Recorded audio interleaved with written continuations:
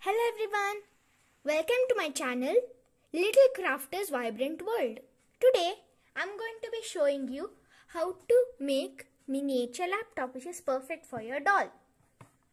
This is the most easiest craft. I had actually tried with cardboard but it didn't come out that great. So I decided to make it with paper and it came out well. The materials needed for this craft are A4 size sheet. Here I have made the A4 size sheet 3 cm broad, pen and marker.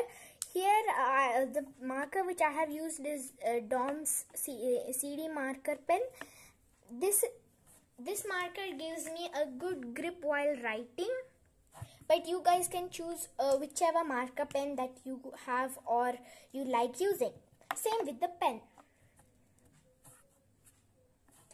Next, what we need is glue, color paper. Now, why do we need color paper? We need color paper because we need to decorate the screen and also the keyboard. This is optional. We also need scissors and a scale. Now, let's start without any further ado.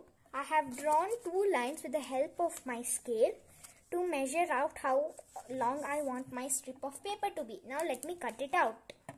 Okay guys, now I have cut out the strip of paper. Now what we have to do is we need to fold it thrice.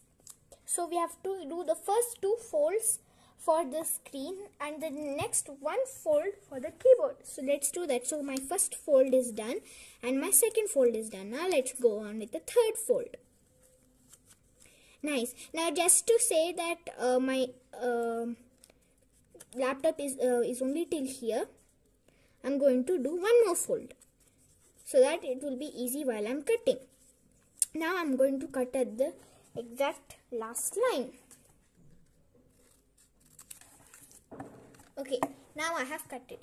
Now let me glue the first 3 parts like this, so that it will become like this with the help of my glue. Here I have used Fevicol. You guys can use even a glue stick, coarse glue stick. You can use any adhesive. Okay guys, so I have glued it and it looks like a laptop now. Now the only few things that it's left for us to do is we have to decorate the screen and the keyboard with color paper. This is optional. For doing this, we need to cut out a strip. We need to cut out few strips. So let me show what I have cut. This is something that I had already cut just before I unpause. So what I have to do is I have to cut it out just a little bit more. Okay guys, now I have found a perfect measurement. Now let me do the same with my keyboard. Okay guys, now I have got both the screen and also the keyboard. I'm going to use a pencil to write the alphabets and the numbers on my keyboard. Then I'm going to highlight it with the marker. I'm just giving you an idea. You guys can use whatever you guys can use whichever alphabets, numbers you want. I'm just giving you an idea. But first, let's glue the keyboard and the screen together. So now I have glued the screen and also the keyboard in place. As you all can see, I have finished writing the alphabets on the keyboard. Let me finish with the screen now.